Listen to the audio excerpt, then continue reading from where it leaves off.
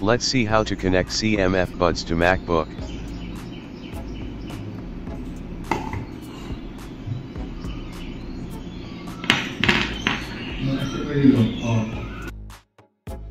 Now click on the Apple icon. Then go to System Settings.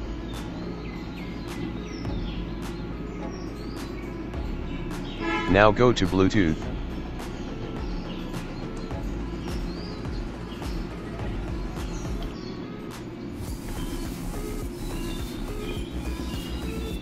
If the Bluetooth device doesn't appear on your MacBook,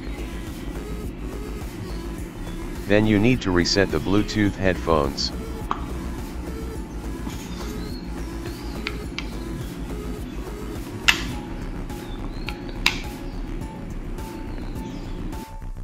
This is the reset button.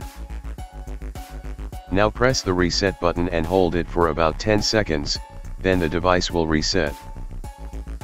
Now the headphone Bluetooth device is showing up on your MacBook. Now connect your device and enjoy music. Thanks for watching. If you like our videos, please subscribe.